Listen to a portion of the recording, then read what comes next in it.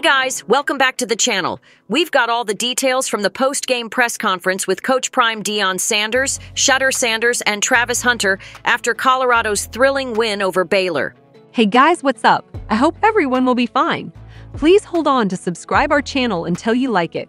So today we'll discuss some top storylines, controversies, and headlines from the greatest NFL teams. Please like and share our videos, and let's start with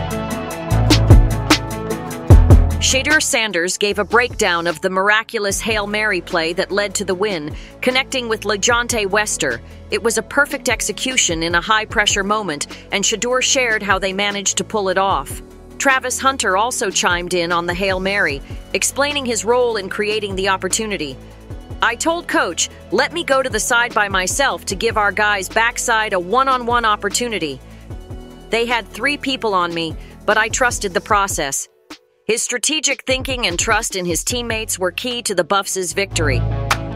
Definitely, we knew, well, I told the running back, I said, hey, look, do this with everything you got, bro. Seriously, I told him, I said, come on, bro. Do everything you got to do. So I knew we was getting a lot of pressure, so I was like, okay, cool, we're going to roll right here. So let's go ahead and roll. Put Travis backside, he going to get all the attention. And LeJohntay just gonna be there outside, one-on-one. They not gonna think we're gonna throw him the ball because he's like a shorter guy probably in that situation. So then I rolled left. Everybody went in the middle of the end zone. And I just trusted God. I just threw it up to God and God answered the prayer for sure.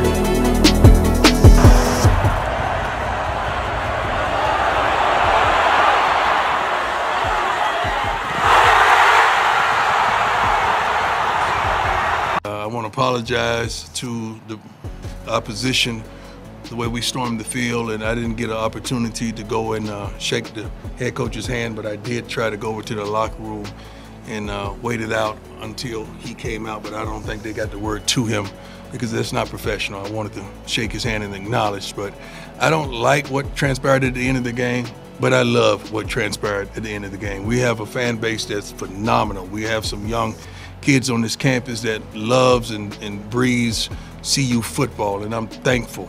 I told Coach let me go to the side by myself because I know they'll have more people over there on me, and they give our guys backside a one-on-one opportunity, which they did. They did exactly what we thought. They had 3 people on me, and everybody else backside had a one-on-one chance. So I just know sometimes you got to step back and let the team go ahead and play their role and let them come down with a good play.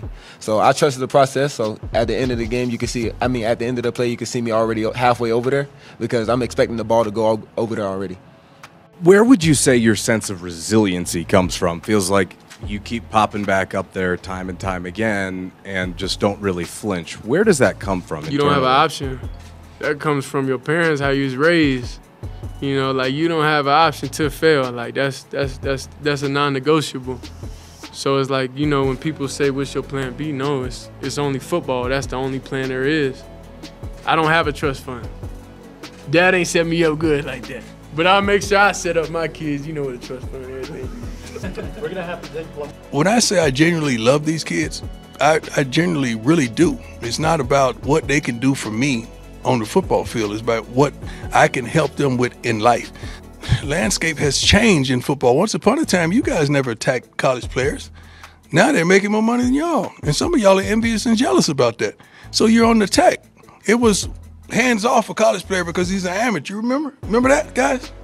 Now it's hands on. Go at them any kind of way you want. They're making more money than me and I'm mad about it. When you attack them, these guys are sensitive. They've never been attacked. They hadn't gone through what a grown man, what I've been going through with y'all for years. They haven't done that. So it is what it is. I know you're going to do your job and what you must do, but your job does not say attack. The personal stuff, leave it to be personal, because if we start flipping the script on y'all, you wouldn't like it. I can easy. Thank you, Lord, for stopping me there. Ooh, that was almost a good one. That would have went viral.